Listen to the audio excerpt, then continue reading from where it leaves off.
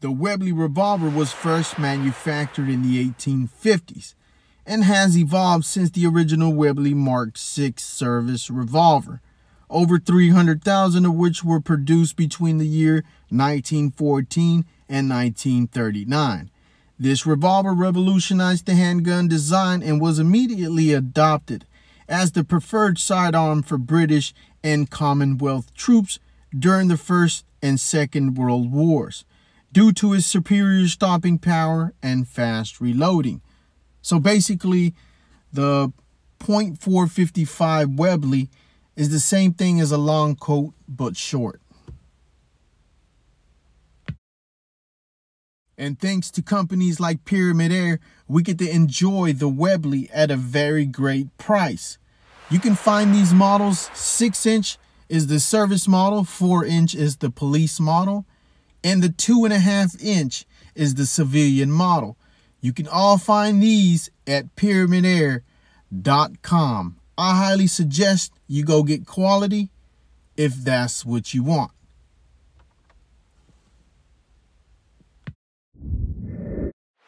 Introducing the Webley Mark VI civilian model, the .455 caliber replica 2.5-inch revolver.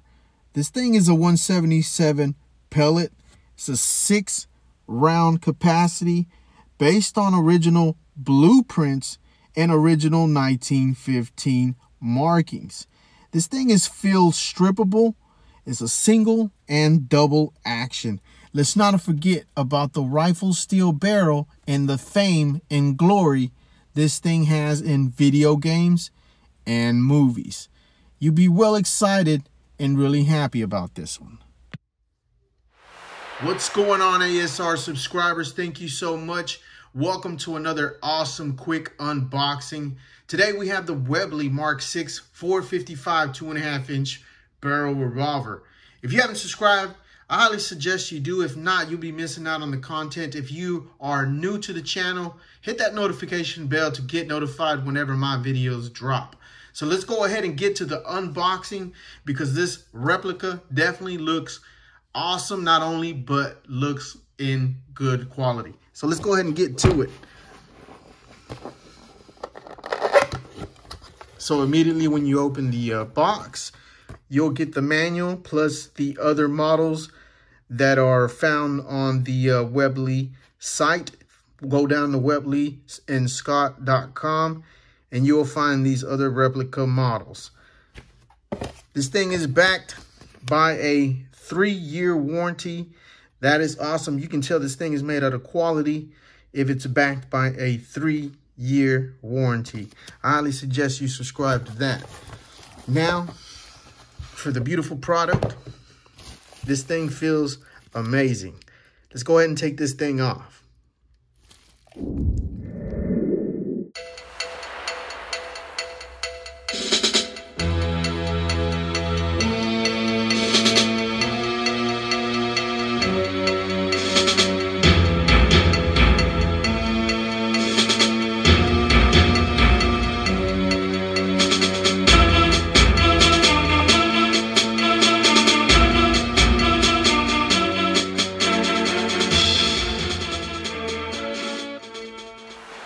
This is Webley and Scott's first run on the Airstream channel, and I can tell you this, they're definitely going to leave here with a good impression. Look at the quality of this thing. This thing is a 177 caliber. You can find these in 22 caliber. That's right, guys. To all the 22 fans, you can find this in 22.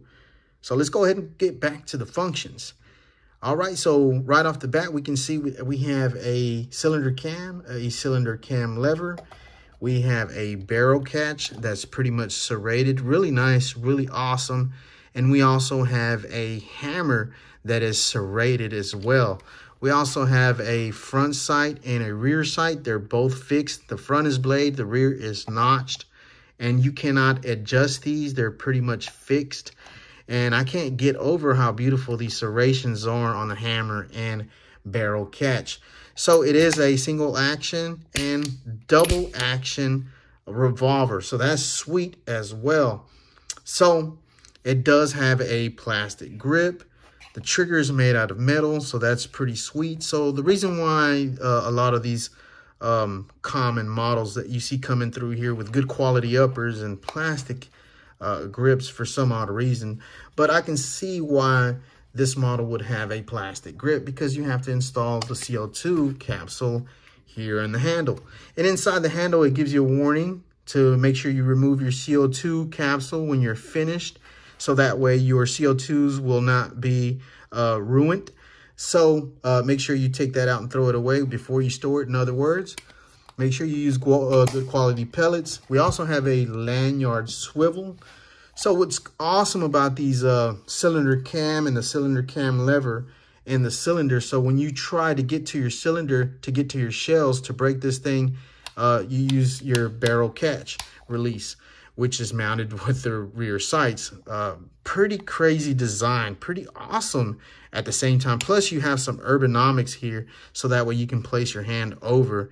So what this beautiful concept, this mechanism right here does, this cylinder cam, what it does, it pushes up the shells for easy accessibility.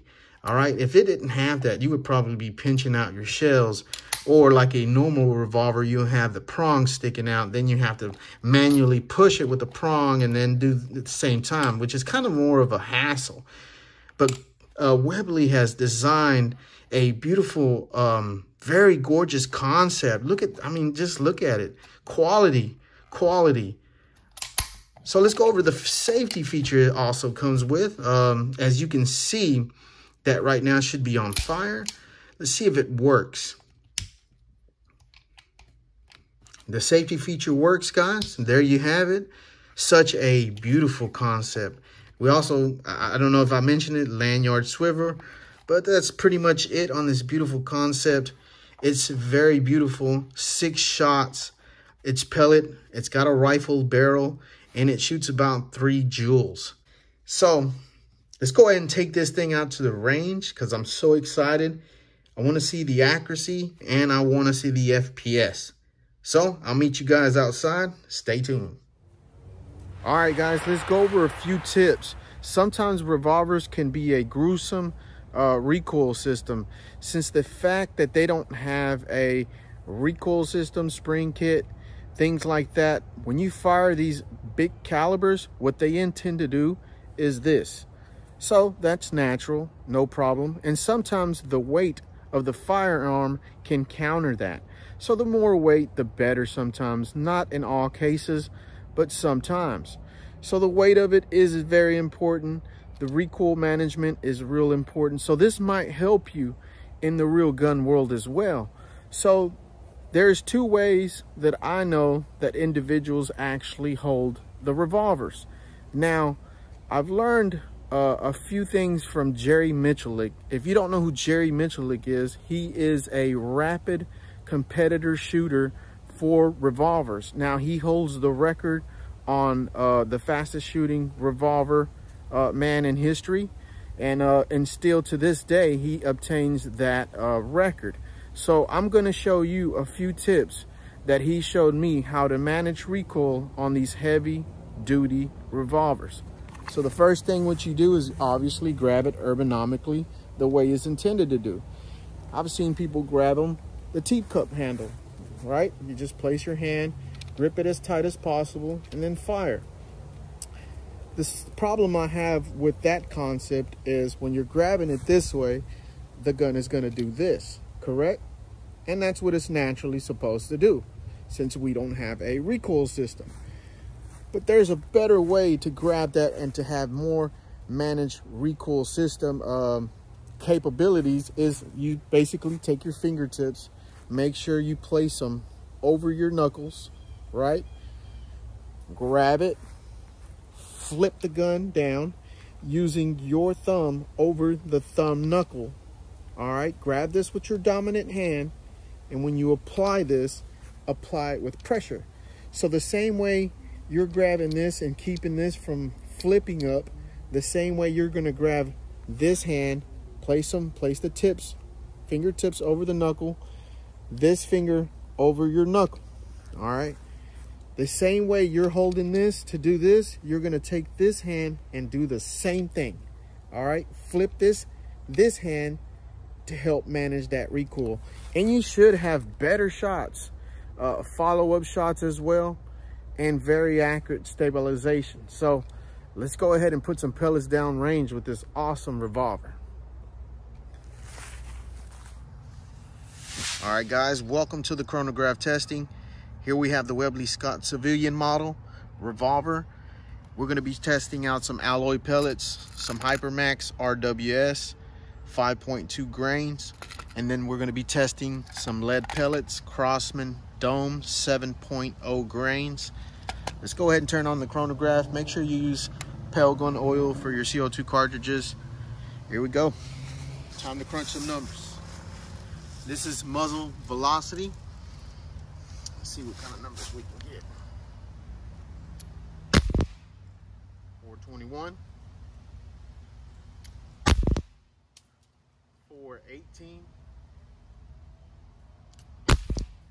423. That's with alloy.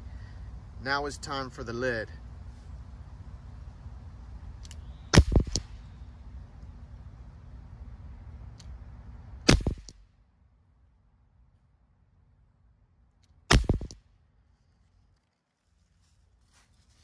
All right, there you have it, some awesome numbers. Let's go ahead and do the accuracy test.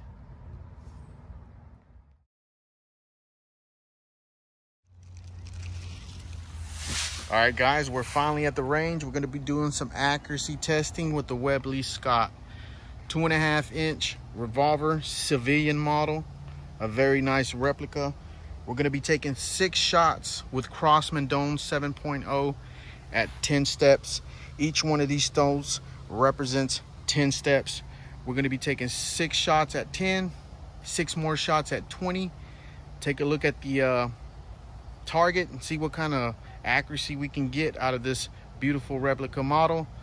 Don't forget to like, don't forget to subscribe, guys. If not, you'll be missing out on the content. So let's get this party started. All right, so here we have the ammunition, and here we have the arsenal. As I said before, 6 at 10, 6 at 20.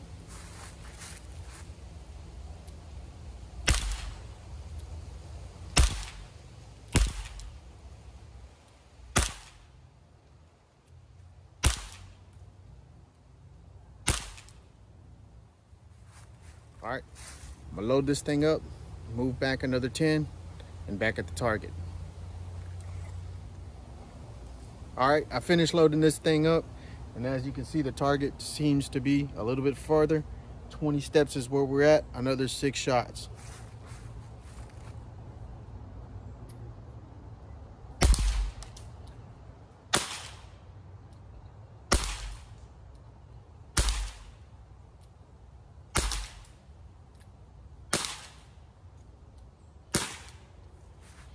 All right, that's it. Let's go look at the target.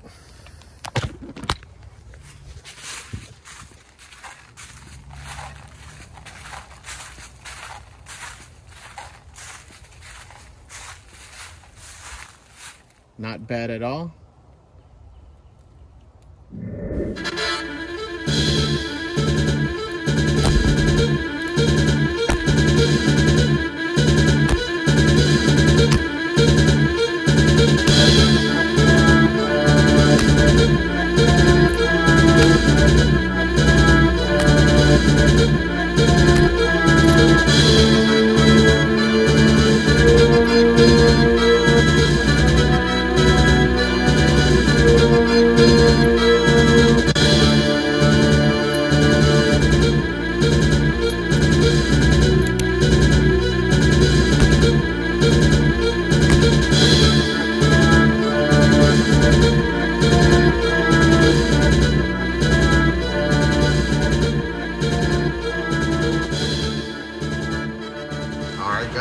Subscriber, you know what time it is. It's time to test out that trigger. I have the trigger gauge with me. We're checking out the Webley Scott Civilian model. Let's check out that trigger. It's a mystery with this one because they didn't say nothing on the box. So we have a 2.0, not bad, 2-pound trigger on the single action. Very smooth, very crisp. It should be on 0 there. And a 2.2, not bad. It's going to be 3 on 3. One more for the single. 2.4. So this has somewhere around 2.5 pound on single action. Now let's try this thing on double. All right, here we go. 4.8, not bad. Your standard revolver poundage. 5.0.